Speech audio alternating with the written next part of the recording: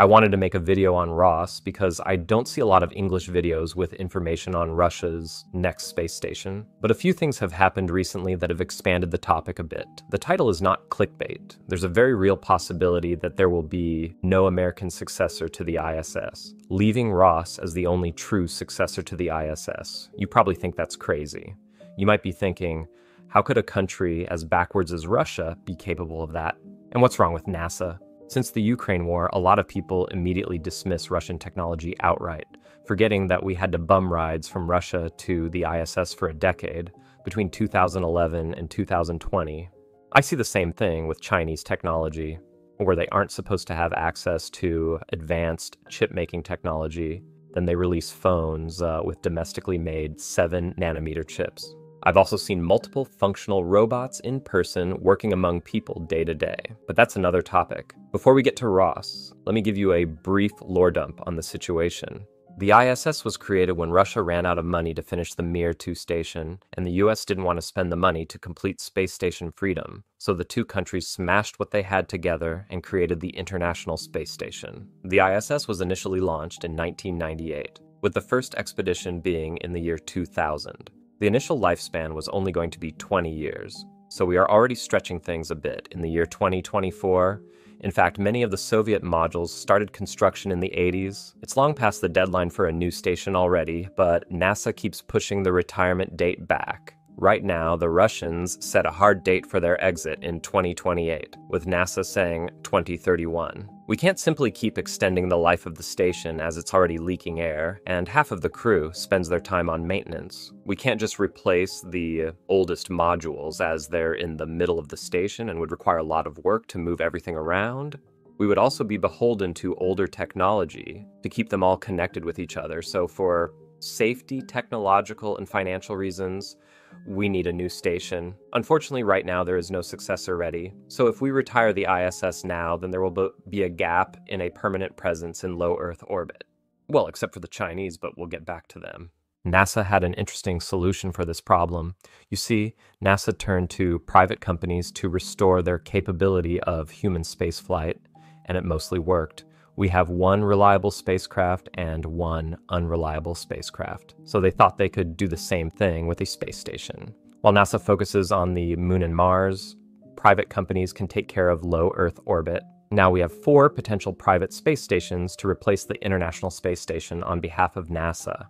First is the Orbital Reef by Blue Origin, aka Amazon in space. The station has been called a business park in space by Blue Origin, which makes it sound super exciting. Its module dimensions, while not officially disclosed yet, are larger than what is on the ISS and are designed to be launched by Blue Origin's new Glenn rocket. The problem is that this rocket hasn't even been launched yet, and Blue's focus seems to be on prioritizing other projects right now. For example, their Project Kuiper Starlink competitor and their moon lander. So far, they've only completed some mock-ups of their station.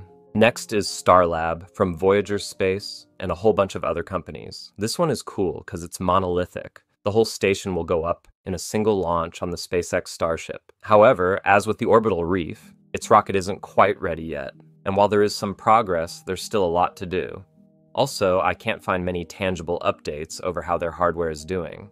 I see they're also working on mock-ups and an update on their urine recycler. Also, I'm worried about all of these partners as this could be a situation of there being too many cooks in the kitchen.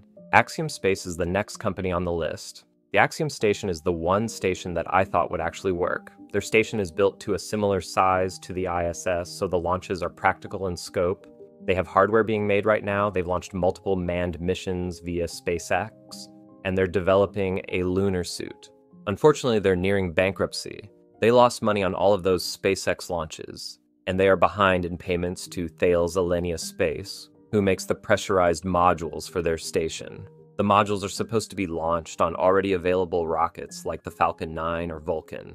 Basically, the modules will be attached to the ISS, then when complete, detach, and form an independent station. Finally, there's Vast Space with their single module station. With Axiom facing troubles, these guys might be in the lead now. Their station is almost built. It's one module. It can fit on an existing rocket, and it's entirely funded by a single crypto billionaire. Their station? will only be in orbit for 3 years and be a proof of concept for a larger second station. However, that second station will also be using the Starship architecture, which isn't functional yet. VAST's founder, Jed McCaleb, only can fund it through their first station and manned mission. They're betting everything on winning the next NASA contract. So their actual successor station hasn't been started yet, but they should be able to get their temporary station up. Now the Russian station is pretty different, but familiar.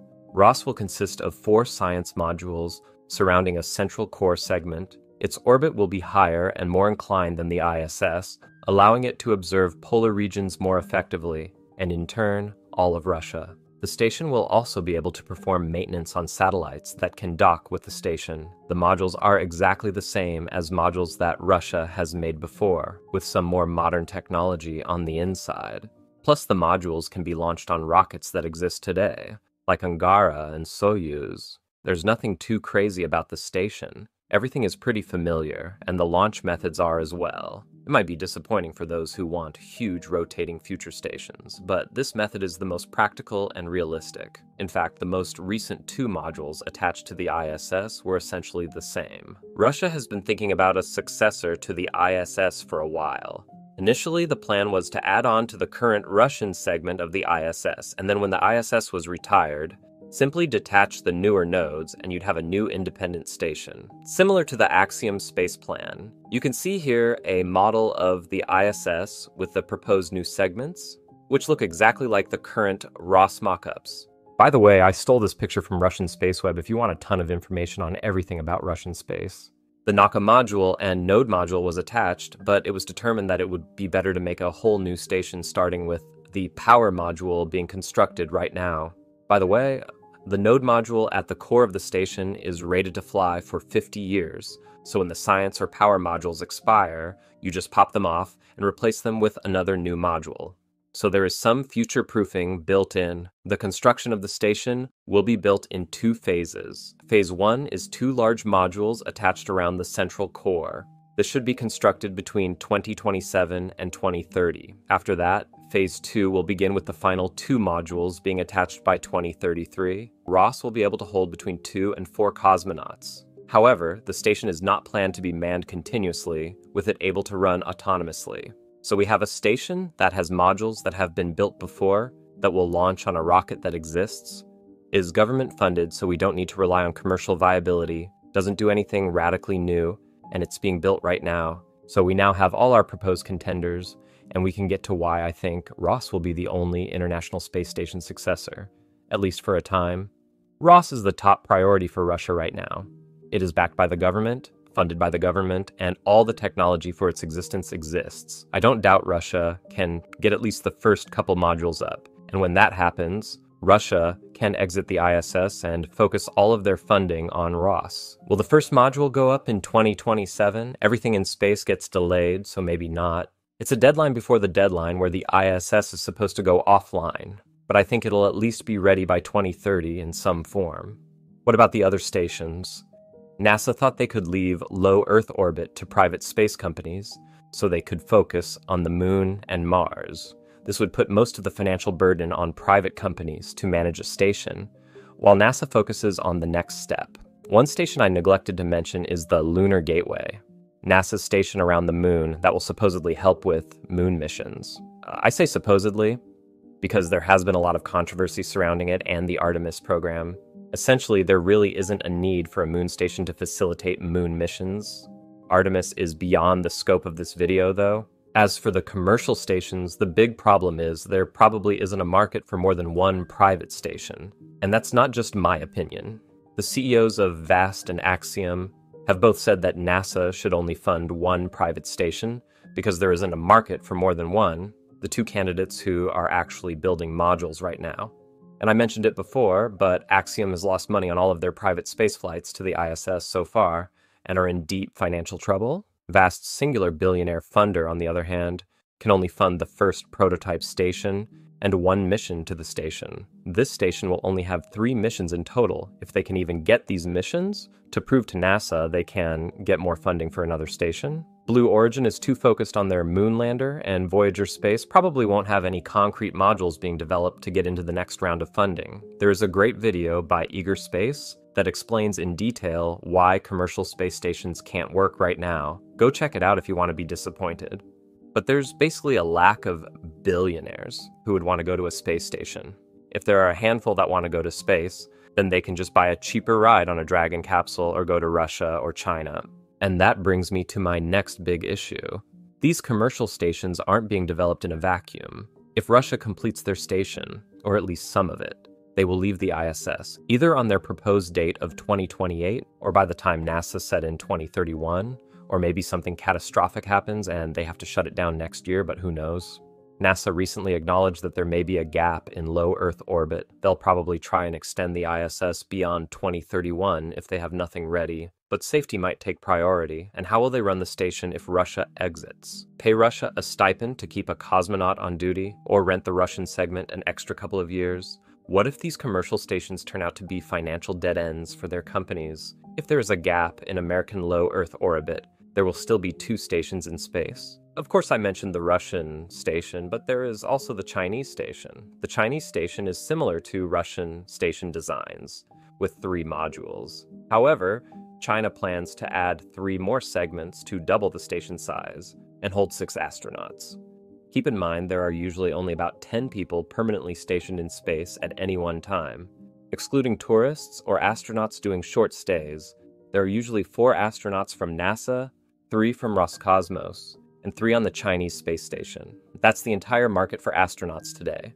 Other countries can swap out American or Russian astronauts, but they go through Russia or the US anyway. Will this number radically increase in the future? I doubt it. Now, I mentioned the commercial stations not being developed in a vacuum. In this world where there are 10 people in low Earth orbit, 4 are now on Ross, and now 6 are on the Chinese station. That leaves 4 astronauts for NASA to play with, excluding those supposedly going on Artemis missions. 4 astronauts every 6 months, so 8 astronauts a year. Can you make a business off of that? NASA spends $3 billion a year to maintain the ISS. There's probably not going to be many billionaire tourists, but perhaps countries will sponsor their own astronauts for short stays and national pride. But in this world we are rapidly approaching, there might not be an American station, but there will be plenty of spots on the Russian or Chinese stations. I don't expect the ESA to send astronauts to Russia at this time, but that can change in 10 years. Who knows? Also, what about other countries like Turkey or the UAE? These countries could build relationships and take their business away from potential commercial stations, making the financial prospects worse.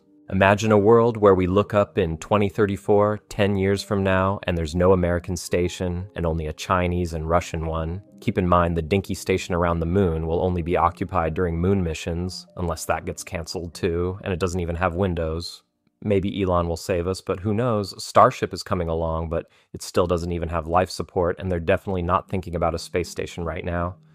Let me know what you think. I know I'll get a lot of backlash for saying Russia will make a new space station, but they've done it many times before, and we've never had a commercial station. My best solution would be to take the 2 modules currently being built of the Lunar Gateway Station and smash them together with the module that Axiom is building right now, then just take over all operations from them. Or maybe patch things up with Russia or even China and join them. At least we'd have something to go to for the time being. But maybe that will be too humiliating to come crawling back. But is it worse than having nothing at all? Anyway, thanks for watching. Let me know what you think. And check out that Eager Space video. I will link it in the description. It goes into detail about why commercial stations aren't viable. See you guys in the next one.